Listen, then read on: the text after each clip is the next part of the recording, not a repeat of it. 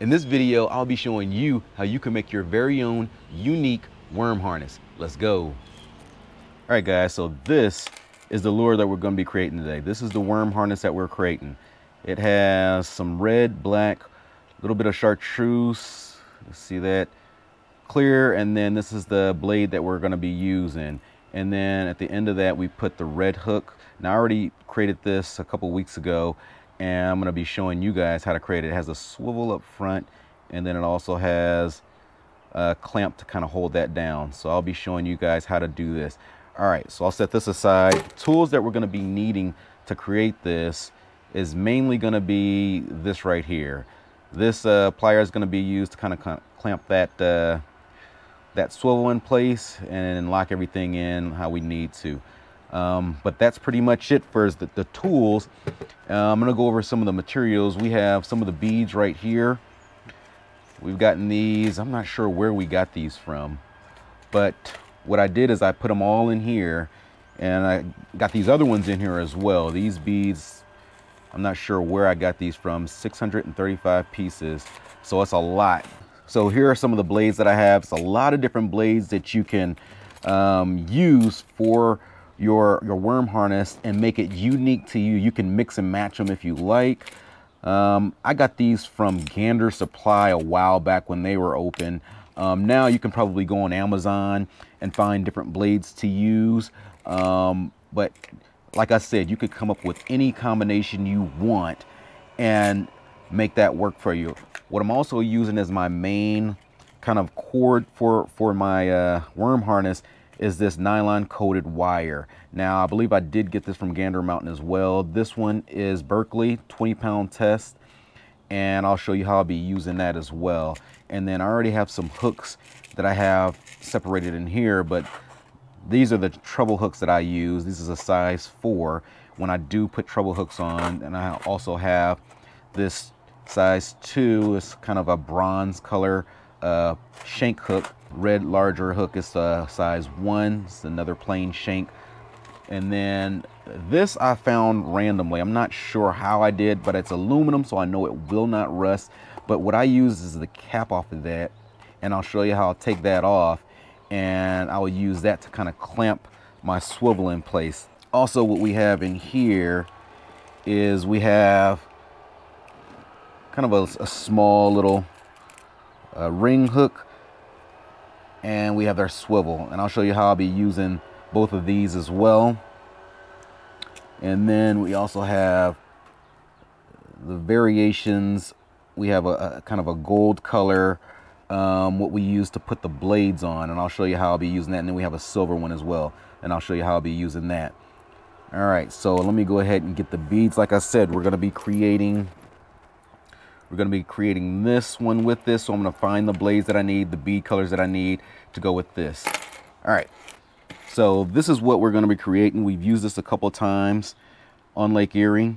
We have red, black, chartreuse, and then a little bit of this was kind of a clear color. It's a nice blade, gives the same colors in there, which I really like, and then it has the hammered back on there. That gives a good sparkle when it's going through the water. All right, and I'm gonna go ahead and set my things I'm gonna be using up here. So I'm gonna find my blades. So I have, these are the blades that I'm gonna be using, and then I'm gonna go ahead and get, I already got some of these colors. All right, now that we got this clipped, we got a nice clean edge, we can go ahead and start from the front and then work our way back, starting to put these beads on. I'm not sure if you can see how I line these up, but I line these up in the order that I wanted those to go down the line. And then if you can imagine it, the hooks will be down here. The trailing hooks will be on this side, and this will be the front of it. The lure will be going that way. All right, so I'll go ahead and get started with these.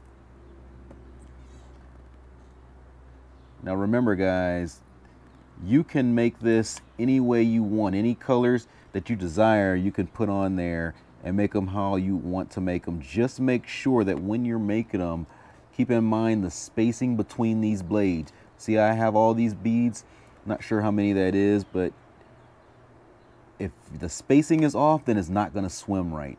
So you got to make sure that you have the spacing appropriate for that. All right, so the other thing is I told you about how we would put the blade on. Now you can't just put the blade on like this. You can't do that. What you need to do is you need to actually use this right here. And I know it's hard to see on here, but what that's gonna do, you hoop it through here, and then you need to actually pull this through like this. And it needs to fall a certain way. The color of this blade needs to be on the outside. You see how I put that on there like that?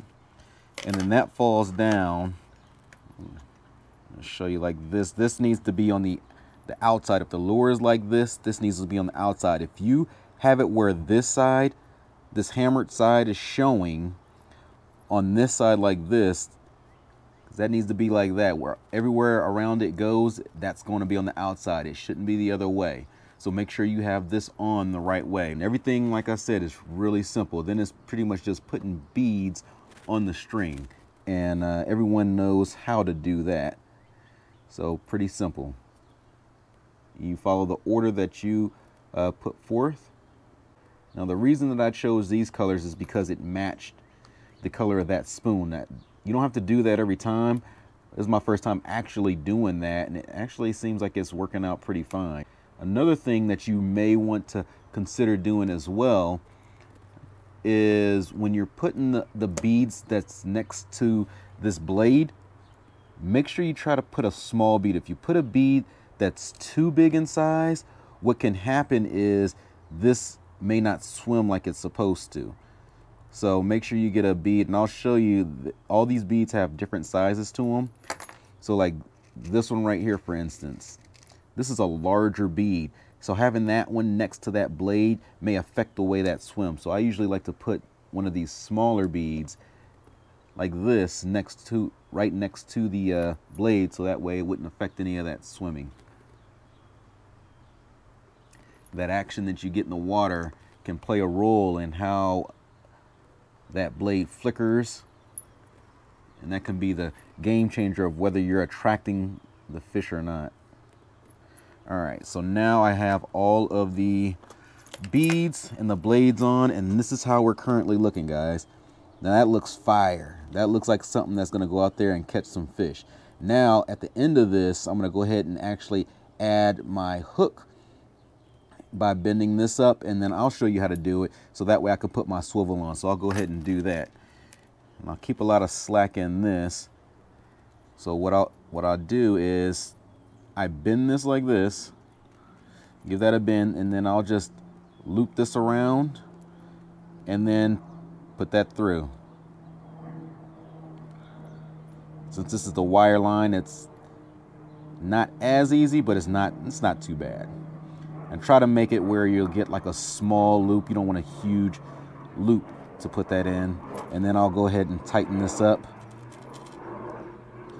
just like that. Tighten it and get a nice knot. This 20-pound test wire line makes it really easy. So now we're gonna go ahead and get the ring to actually put through this little hoop right here. And this is the same thing that you use to put keys on, but a lot smaller. Here we go. See, it's not too bad. Getting that through there.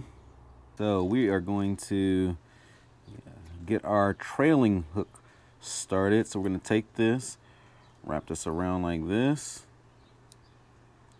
Go ahead and put this through here. Now we have our loop. And then we're going to get this tightened.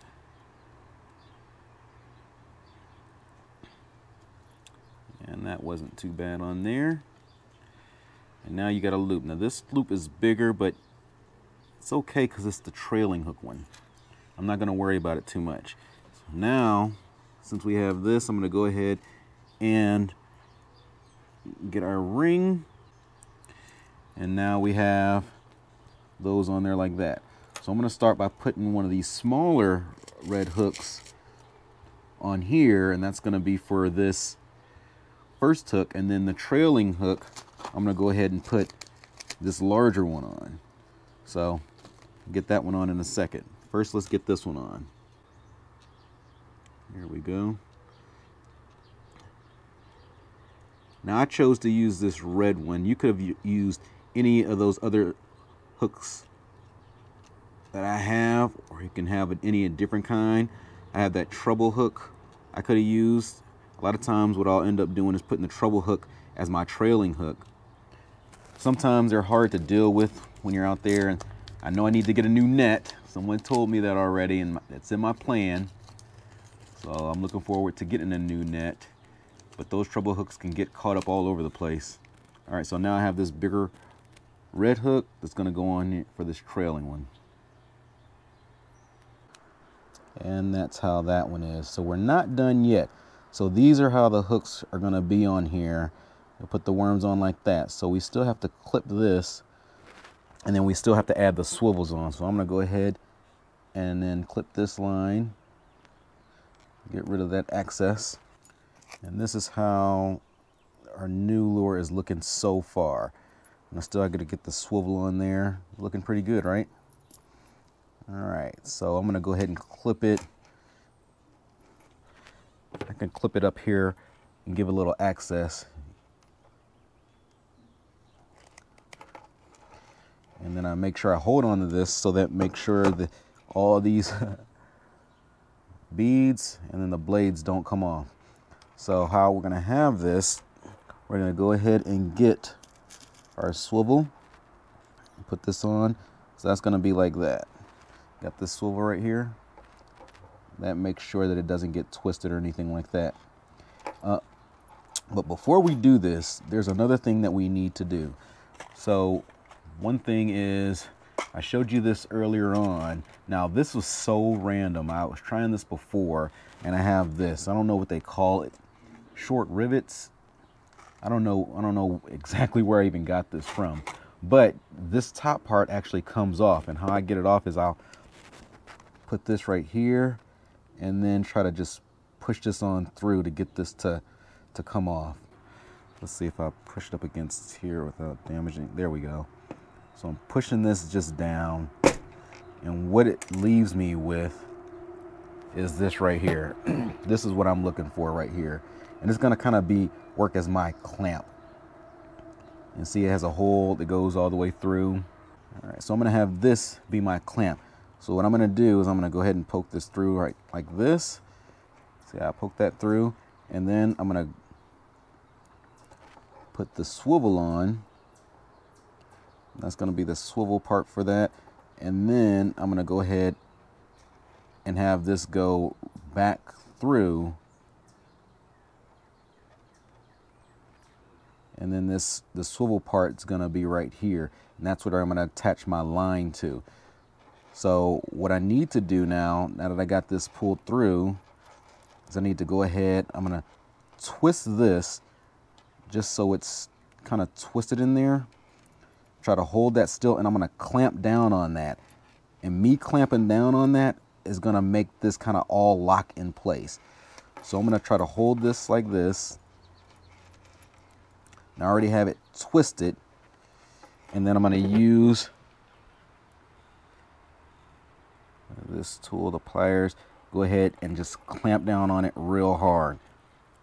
And that clamping down on that is gonna really lock that in place. I'm gonna clamp down on all of it.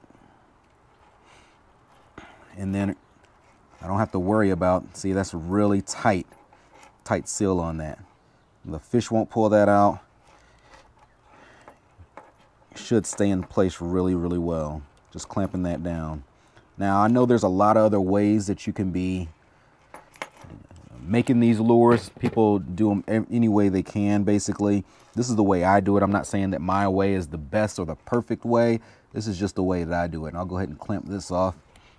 And it's worked fine for me. I tried other ways before and it's worked, but here we go. This is our final product. I showed you how to attach a worm to these as well. You're gonna hook the top part right here, have that come down. You got another trailing hook that's down here. So you're gonna hook this one right down there like that, and then it's gonna look like that. So when that's swimming through the water, it's gonna be twirling like that. The fish are gonna come behind it and grab it, get caught up on those hooks. And that's how you actually make a worm harness. So, appreciate you guys watching. Like, comment, subscribe. And always keep fishing. Let's go.